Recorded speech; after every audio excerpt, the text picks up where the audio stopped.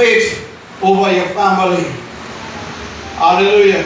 The cost of discipleship. Number 2, it models sacrifice over self-centeredness.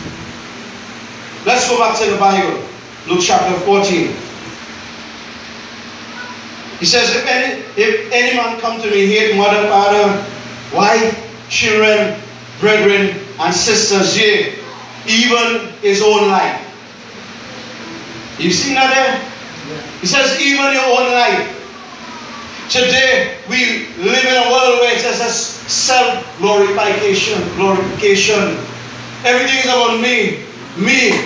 What can I? We going into marriage. What can I get out of this? We in a job. What can I get out of this? Everything is about us. I. And one person said, the center of sin is I. S-I-N. So everything is about us. Look at Facebook. Look at all the media. All the attention is all about you.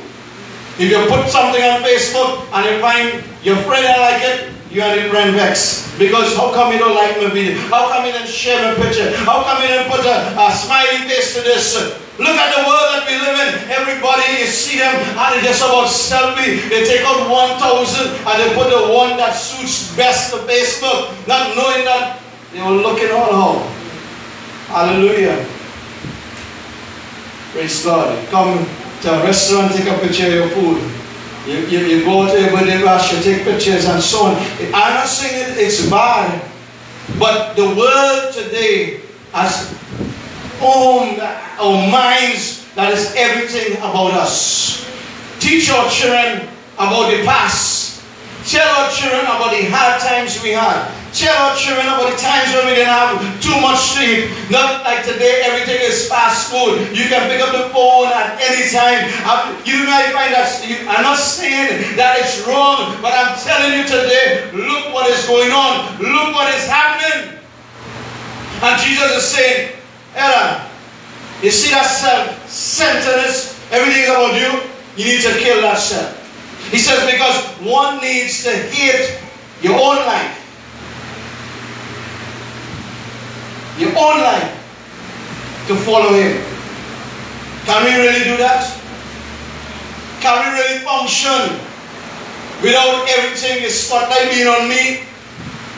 Are we having a heart, as Romans 12 says, let us therefore come, let us be, I beseech you, brethren, by the mercies of God, that you present your bodies as a living sacrifice, holy and acceptable unto God, which is your well-pleasing. Are you coming like that? Or are you coming, I can sing the best, and I can preach the best, and they can't do without me? Like if you're something and real and truly thinking about it, if it had not been for the Lord Jesus Christ, you will become a nothing. But thank God that He died on the cross, that you are somebody, and your life should be hidden in Him. Your life should be one of humility.